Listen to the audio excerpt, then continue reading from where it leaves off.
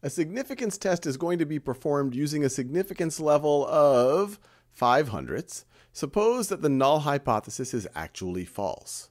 If the significance level was lowered to 1/100th, which of the following would be true? So pause this video and see if you can answer it on your own. Okay, now let's do this together, and let's see, they're talking about how the probability of a type 2 error or the power or the power would change. So before I even look at the choices, let's think about this. We have talked about in previous videos that if we increase our level of significance, that will increase our power, and power is the probability of not making a type 2 error. So that would decrease the probability of making a type 2 error. But in this question, we're going the other way. We're decreasing the level of significance, which would lower the probability of making a type 1 error, but this would decrease the power. It actually would increase the probability of making a type 2 error. And so which of these choices are consistent with that?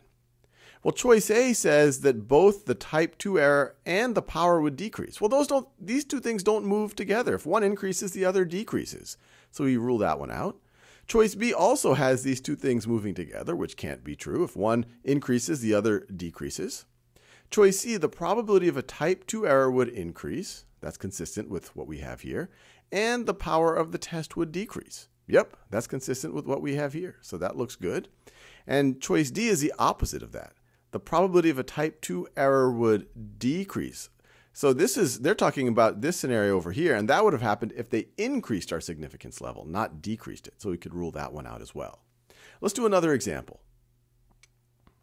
Asha owns a car wash and is trying to decide whether or not to purchase a vending machine so that customers can buy coffee while they wait. She'll get the machine if she's convinced that more than 30% of her customers would buy coffee. She plans on taking a random sample of N customers and asking them whether or not they would buy coffee from the machine. And she'll then do a significance test using alpha equals 0.05 to see if the sample proportion who say yes is significantly greater than 30%. Which situation below would result in the highest power for her test? So again, pause this video and try to answer it. Well, before I even look at the choices, we could think about what her hypotheses would be.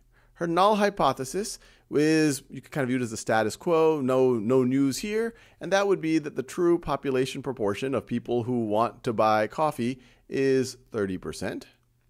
And that her alternative hypothesis is that no, the true population proportion, the true population parameter there is greater than 30%. And so if we're talking about what would result in the highest power for her test, so a high power means the lowest probability of making a type 2 error. And in other videos, we've talked about it. It looks like she's dealing with the sample size and what is the true proportion of customers that would buy coffee. And the sample size is under her control. The true proportion isn't. Don't want to make it seem like somehow you can change the true proportion in order to get a higher power. You can change the sample size. But the general principle is the higher the sample size, the higher the power. So you want a highest possible sample size. And you're going to have a higher power if the true proportion is further from your hypothesis, your null hypothesis proportion. And so we want the highest possible n, and that looks like an n of 200, which is there and there.